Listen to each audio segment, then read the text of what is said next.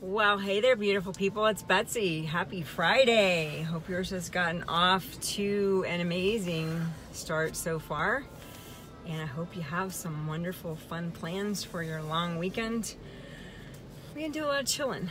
I'm feeling that going on this weekend. So I'm excited about that. But I had a video all prepared for you guys on procrastination that I was going to actually talk to you guys about yesterday.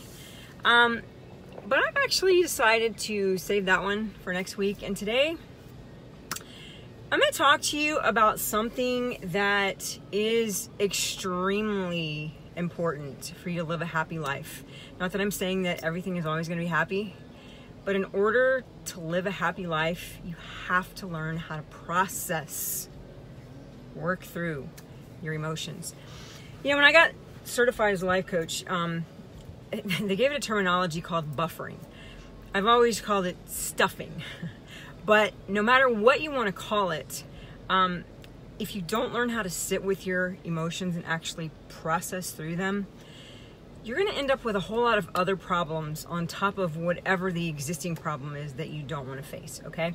And what I mean by that is if you stuff your emotions or you buffer your emotions with food, you're more than likely going to end up 10, 20, 30 pounds overweight in an unhealthy, tired, fatigued body. They could even cause health issues down the line, okay?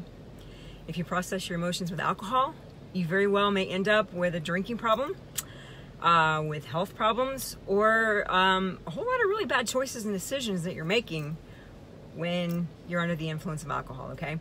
If you process your emotions by spending and buying things, you're more than likely going to end up with a whole lot of debt or even a serious financial problem, okay? And there's lots of others. There's gambling, you know, there's all kinds of other things, but I think you're getting the idea of what it is that I'm trying to say. So yesterday I was going to deliver a video, like I said, on procrastination, but I was sad. I was a lot sad. And I'm sure, you know, probably a lot of y'all saw my post about Rocky and what I'm dealing with his health right now. And, you know, while I thought I should be this big girl, you know, how anybody, you know, got to be a big girl, and get all these other things done that I needed to do to launch this new coaching program that I'm really excited about, that I just created. I just decided I wasn't going to stuff the sadness and I was going to process it, sit with it, work through it, be with it, okay? Because what I need you guys to really understand is, first of all, emotions won't kill you.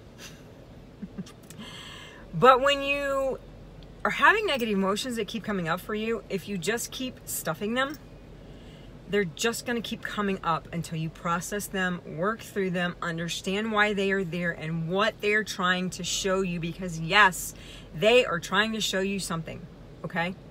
And you have to move through them.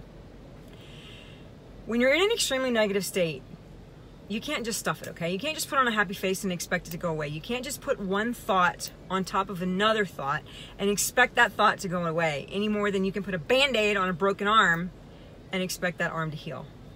Okay?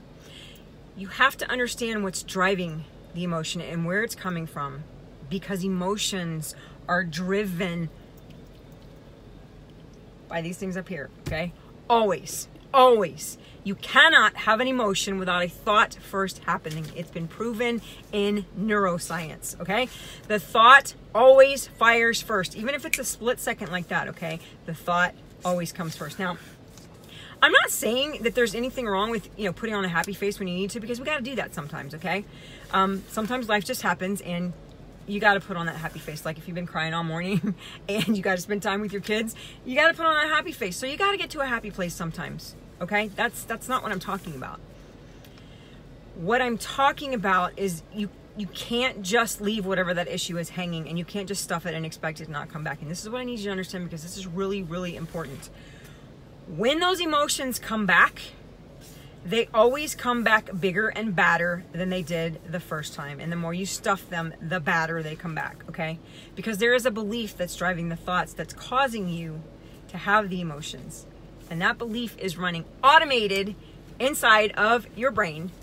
And it's firing all day long without you even knowing it. It's because you've thought it so many times that it's on automation, okay? And I'm gonna do a video that's gonna tell you guys, explain to you guys exactly how your brain works. So I think it's gonna be really helpful for you, okay?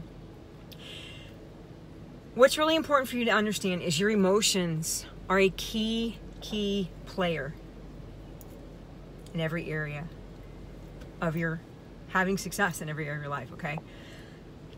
Your thoughts cause your emotions, which drive your actions or your inactions, okay? Which is why most people never have success to begin with.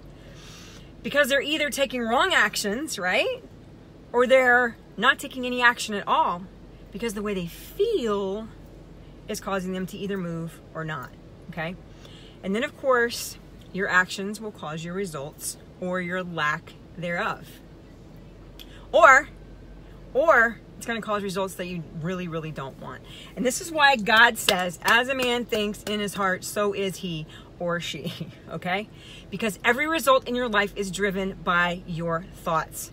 And all of your emotions are driven by your thoughts. And if you don't sit with negative emotions when they come up and understand the thoughts and beliefs that are driving those emotions will continue to drive your actions or inactions that will give you no results or results that you don't want.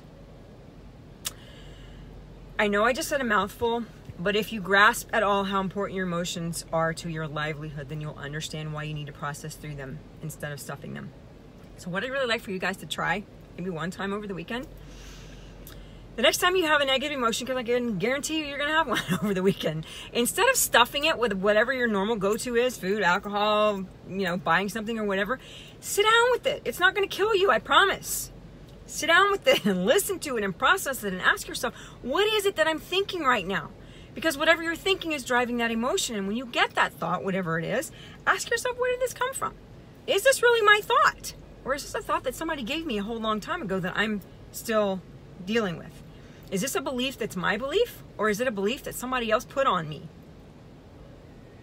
Because it's only at that point where you understand what it is and where it's coming from that you can even begin to work on changing it. And if you don't change it, you're never going to create success in anything you want. So again, I know this was a lot for you guys to process, but if it is a topic that you would like to discuss on a deeper level, I'm actually offering 15-minute discovery calls. They're totally free.